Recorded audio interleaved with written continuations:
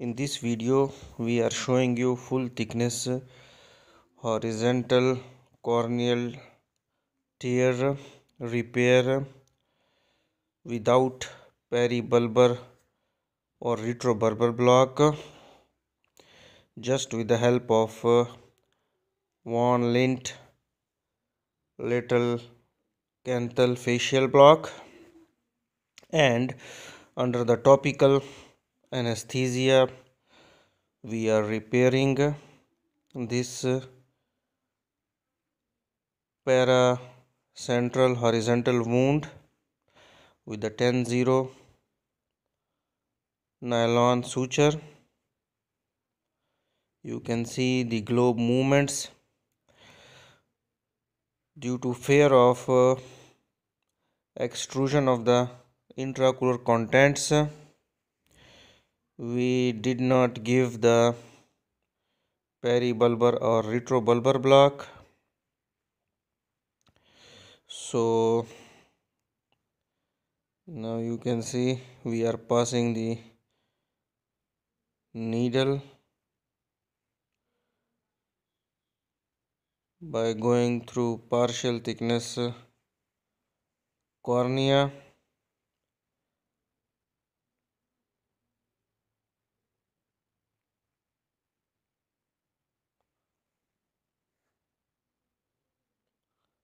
So sometimes you have to repair the full thickness corneal tear on the topical in order to avoid the damage to the intraocular contents, and if the patient is cooperative. Otherwise, the best anesthesia for ocular trauma is general anesthesia.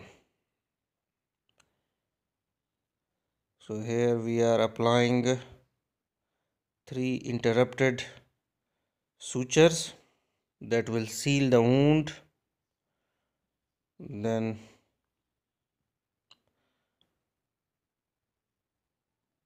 the good thing is that the iris and lens, they are safe.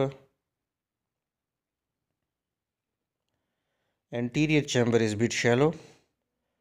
So now we are applying the third stitch, the third vertical stitch on the paracentral horizontal wound along the 3 o'clock. You can see the globe movements.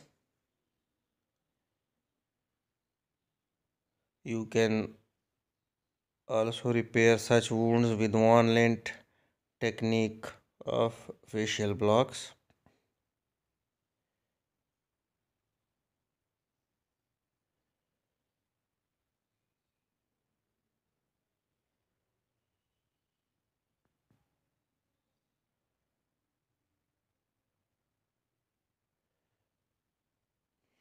Make sure after suturing the wound that you bury all the stitches,